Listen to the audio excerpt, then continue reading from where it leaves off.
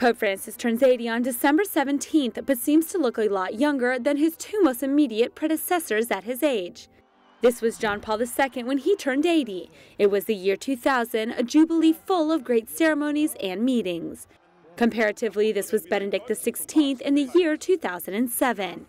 It is interesting the amount of energy Pope Francis has in contrast with the intense activity of his pontificate.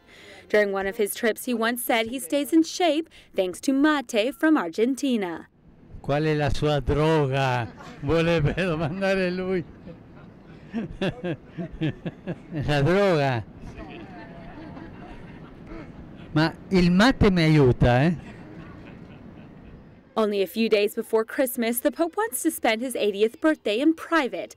There are no special events planned for that day, but it is probable that in the Sunday Angelus, the pilgrims will sing happy birthday to him, or even bring him a cake, as these priests have done in the past.